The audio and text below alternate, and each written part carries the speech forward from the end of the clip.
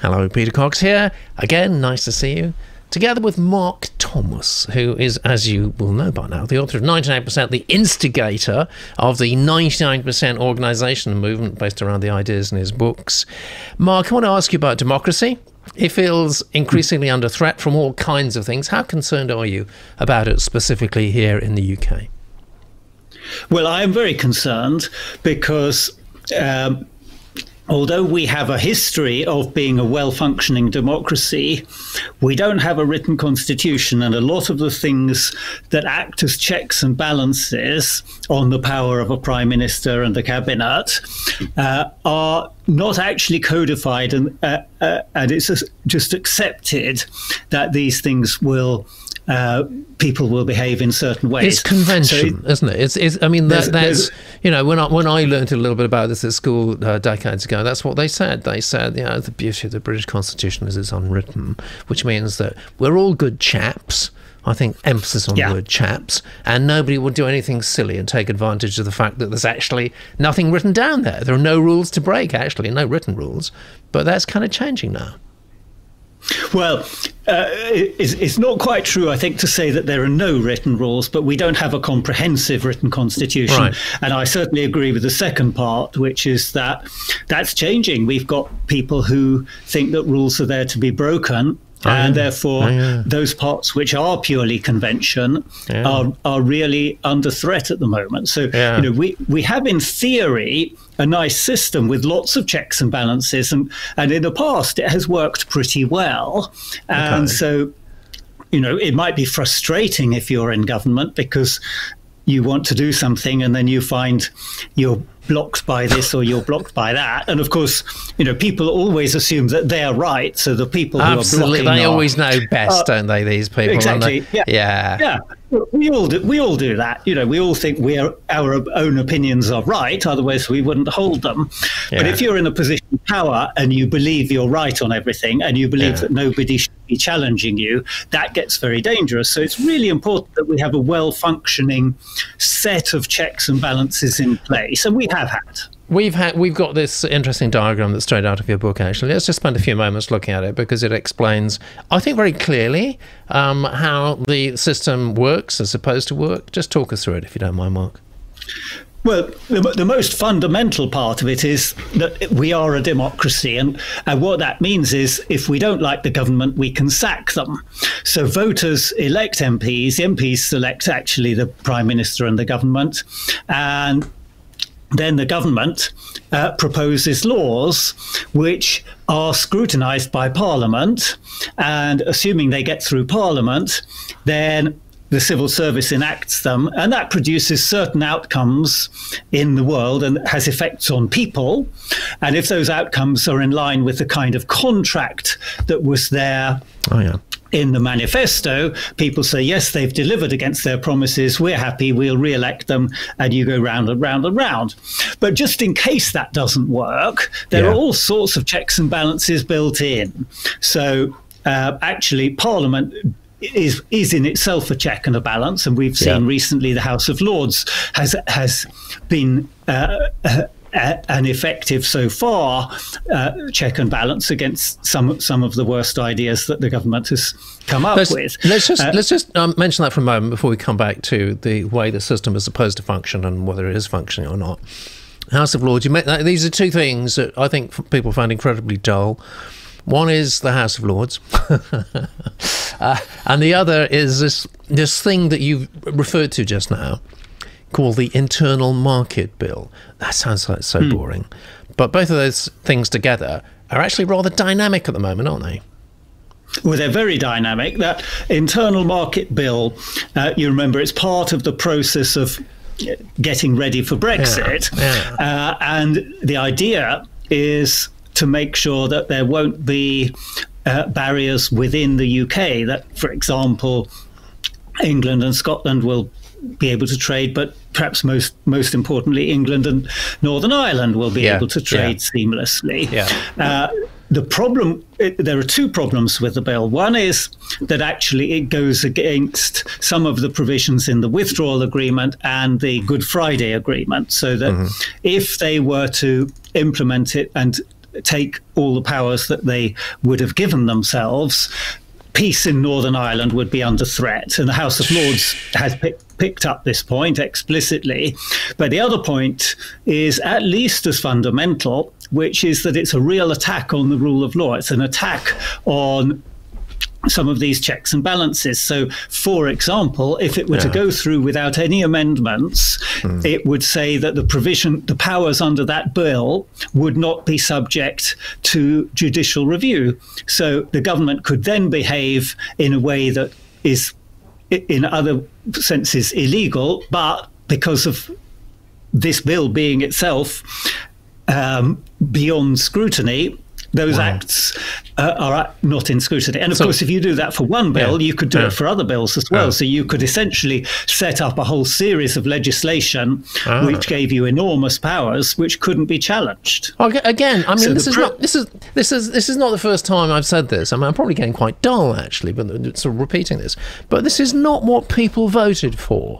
You know, if you voted for Brexit, you voted for independence, to bring legislation back, make it more of a democracy, grassroots, all the rest of that. What I'm hearing from you, Mark, is that actually is the very opposite of what they're doing. Well, yes, and I have to say the Tories ran a very clever campaign, because they said before the last election, they said all the sorts of things that you have been saying, but they wrote down in the manifesto all the sorts of things that I've been saying. So really? They did actually threaten in the small print that they would take a look at judicial review, and they would take a look at the rights of organizations to protest, and all manner of these things were not explicitly spelled out. But silly me for not reading a 150-page manifesto before I voted, and millions of other people too. Yeah. But what you should have been reading is the 99% website, because we did have an article on that very point that highlighted precisely those dangers. It also, despite the fact that they were promising to spend before the election, it also had in there some weasel words that would allow them to cut if and when they want to, because it talked about balancing the books and all these other nonsenses that we've covered in some of the other sessions. That I've learnt about through listening to you. So let's go back to this diagram here, which is a good analysis, really, of how things are supposed to work. And it is. Go on. Yeah, we just take a few examples. So we talked about the courts. You know, we saw quite recently how important it is that the courts can challenge the government when the government tried illegally to prorogue Parliament because they didn't want parliamentary scrutiny. And the Good Law Project took the government to court and argued, I thought very convincingly, that if they were allowed to prorogue Parliament whenever they liked, they could prorogue the day after the election, they could reconvene Parliament the day before, and they could operate without parliamentary scrutiny for the entire term. And luckily, their lordships found that that was not an acceptable way to behave. So the power of judicial review to stop what could ultimately become dictatorial behavior is a very, very important safeguard. But that one's under threat at the moment. The House of Lords, the powers of the House of Lords are under threat, and the composition more so, because they've talked about stuffing the House of Lords with what they've called Brexit heroes, which would be, in other words, people who would be loyal to whatever the government says. You've seen a sort of clear out of a lot of the top talent within the civil service, which both makes it harder because they've lost so much skill and experience. Some hugely experienced civil servants have gone.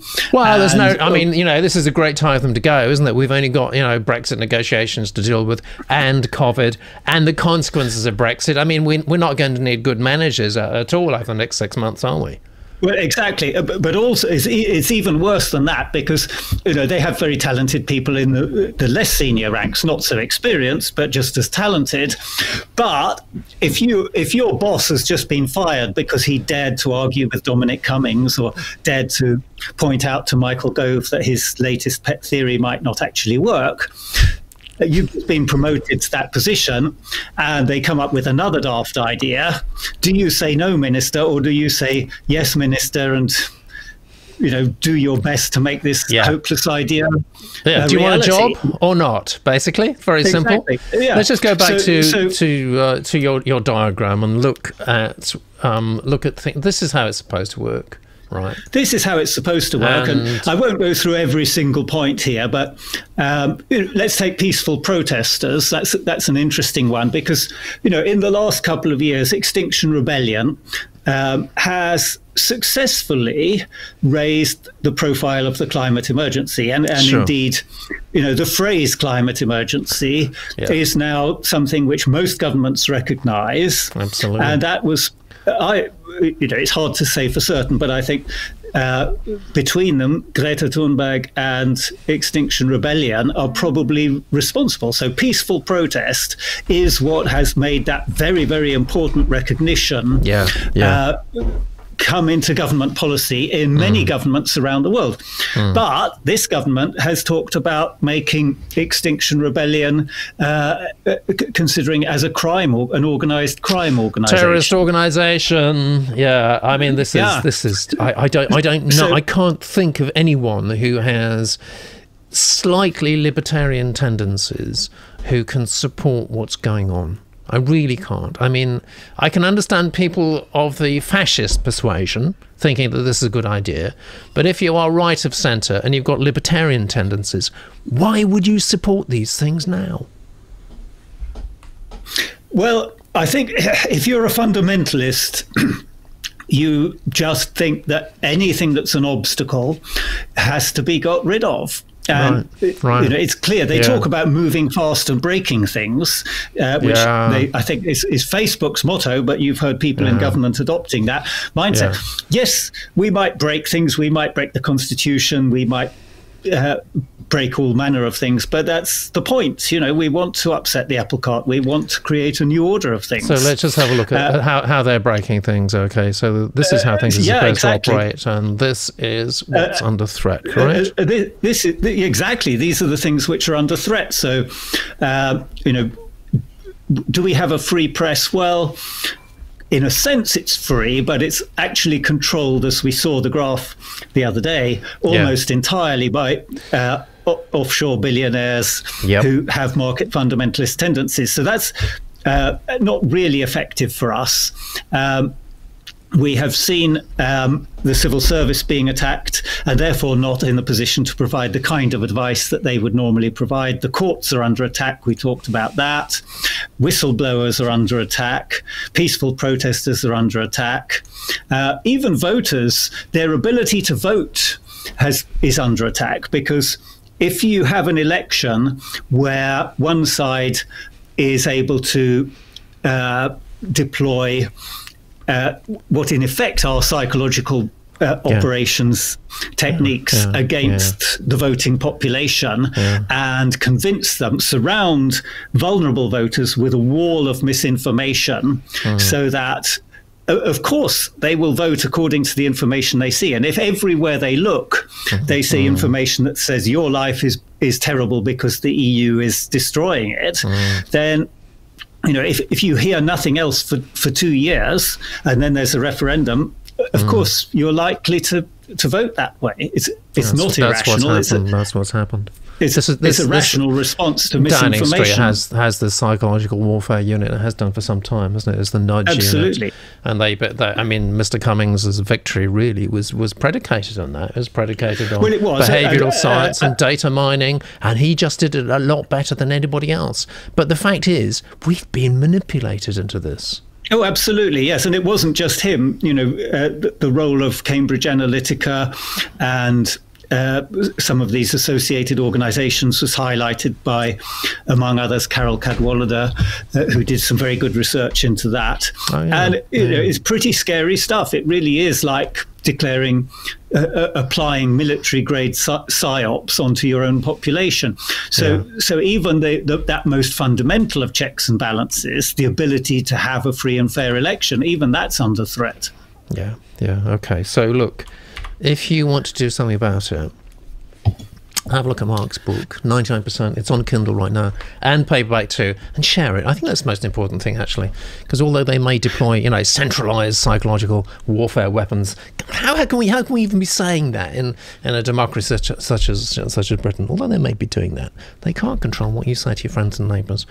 So please share the book, and please leave any comments and questions for Mark, even for me, but I won't be able to answer. Maybe I can tell you about my shirt or something like that in the comment here, and we'll see you tomorrow.